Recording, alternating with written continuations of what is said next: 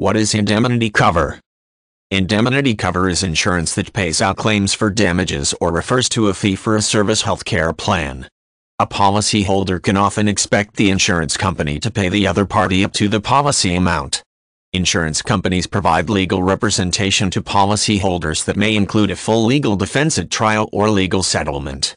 Health insurance policyholders with indemnity cover receive payments from the insurance company in the form of reimbursement. The insured has to pay out of pocket for healthcare and submit a claim after the fact to get reimbursed for some or all of the costs. The goal of indemnity cover is to provide legal representation and compensation on behalf of the insured in cases where they are at fault. A common reason for the fault is often negligence.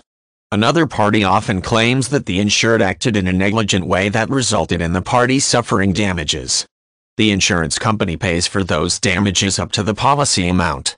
For example, if the damage claims amount to $500,000 USD, and the policy amount is $400,000 USD, then the insured would have to pay the difference. There are different types of indemnity policies, and each serves a different purpose. Professional indemnity cover protects financial advisors, attorneys, and other professionals from liability lawsuits where the insured is accused of providing negligent services or committing errors. Auto indemnity insurance is coverage for motorists who are accused of operating a car in a negligent manner, which includes representation in court and payment to victims up to the coverage amount. Builders indemnity cover, which most home builders purchase, protects homeowners from defective work or projects that builders don't complete. Mortgage indemnity cover offers protection to lenders in the event that borrowers default on their mortgages.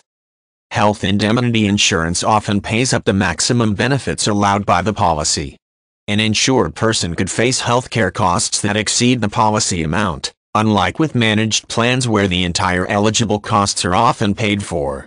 The insured can choose which medical provider to see for services and is often not restricted to a list of providers who are a part of the insurance company's network. The insurance company pays the reasonable costs for services, often regardless of which provider the insured goes to for services. Policyholders often have to pay a deductible for health indemnity cover as well as co-pays, and the insurance company takes both types of payments into account prior to making reimbursements.